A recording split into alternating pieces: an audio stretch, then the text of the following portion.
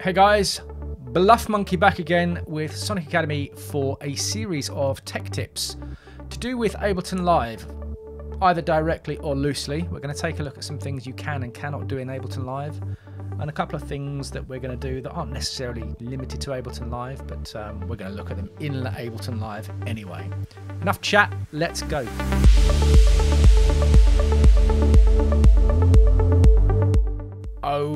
Okay, first thing I want to look at is the filter section in delay plugins. Not all delay plugins have filter sections, but they are there for a very good reason, and I wish to describe to you why they are there. So let's have a look at this. Okay, first of all, I've just created a little thing here.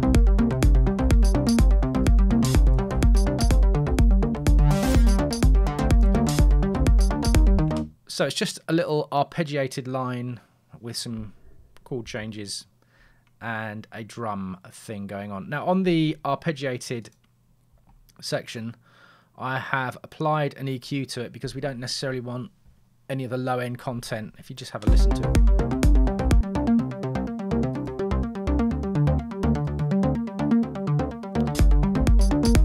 it. So there's a lot of woofy stuff down there that I'm filtering out before we go into the delay.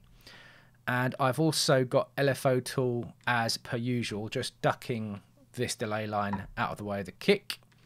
But the reason I've put that here is because I want to put the delay after LFO tool. So if I put the delay before LFO tool will duck the delay hits as well, and it's not necessarily what I want. So let's add a delay.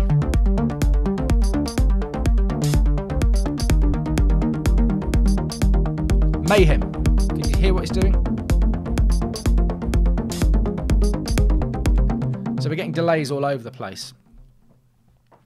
First thing I want to do is just tweak.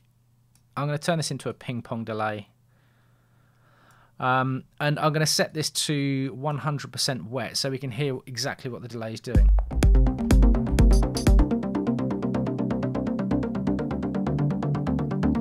So it's completely filling up the stereo spectrum and a lot of the frequency spectrum as well. So what I want to do is I want to filter these delays for two reasons. First of all, I want to filter them so that they're not interfering with the rest of the mix, and the filter section in the Ableton delay is here. Alright, so we've got filtering out the lows here, filtering out the highs here. This little node, this yellow node, allows you to move the filtered section around, and if you push it up and down, it affects what was kind of representing the Q or the width of the filter. So in fact, if I leave this wet, you can hear what it's doing.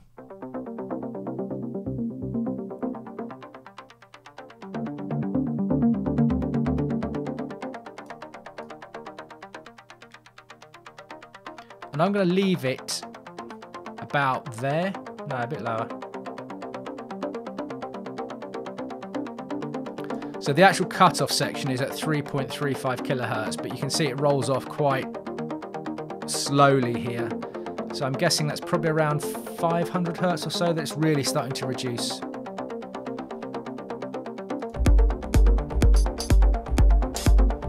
And now what happens is, as I take this dry wet level down,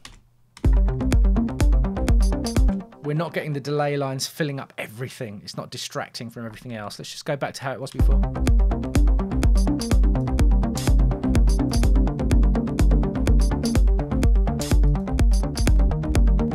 So you completely lose the definition of that nice pluck.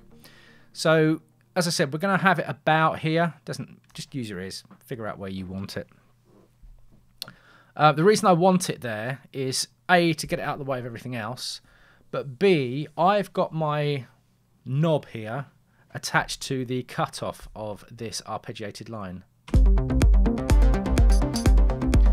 And what I want you to listen to is, as I open the filter up, okay, as more high frequency content is displayed by our arpeggiated sound, the delay almost wakes up. It goes, oh yeah, there's something for me to do. As soon as it gets up to this, what I assume is this section here, I'm pointing at the screen, you can't see what I'm doing. This section here, as the filter of the synth is coming past this frequency, the delay line's going, oh yeah, I need to show these people what I need to do here. So have a listen to it. And you can hear it.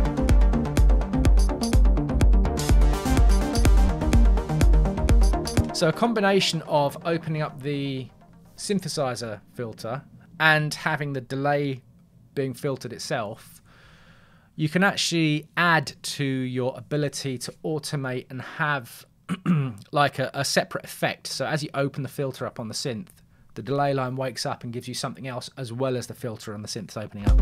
It's quite a nice effect. It's like a swell.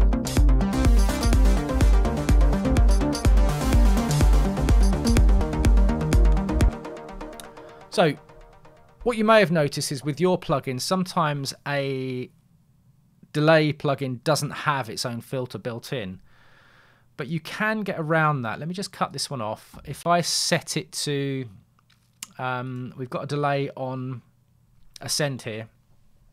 I'm just going to set it up to fairly similar. So the filter's switched off, by the way. So the delay on the send we're using, the filter's switched off, and we'll leave it off. I'm going to set it to ping pong again. Now, same thing will happen. If I start sending this synthesizer, let me just mute the drums for a second.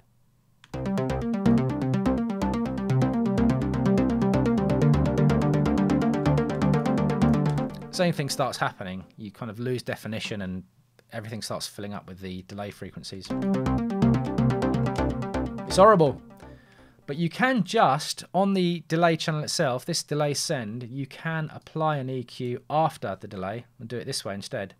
You can only do this on sends, obviously. If you do this on an insert, the EQ is going to affect the original synth sound as well, which you might not necessarily want. But if we set this to, where did we say it was? I was guessing around 300 or 400, somewhere around here.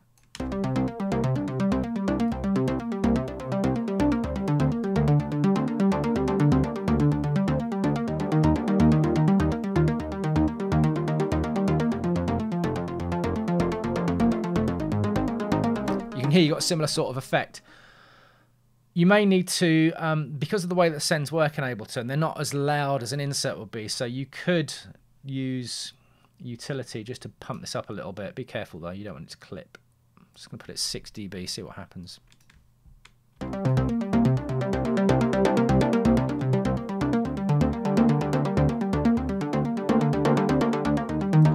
need a bit more feedback on that.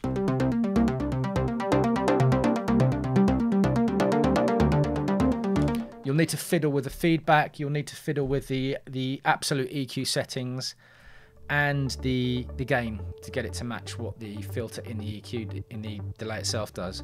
But that's why, it's one of the reasons why you'd want to use a filter in a delay. So I hope you found this useful, and I will see you in the next video. Thanks everyone for watching. We really appreciate all the support from you guys. If you love this video, then smash a like, and if you want to be notified about new videos, hit the subscribe and notification buttons. Peace!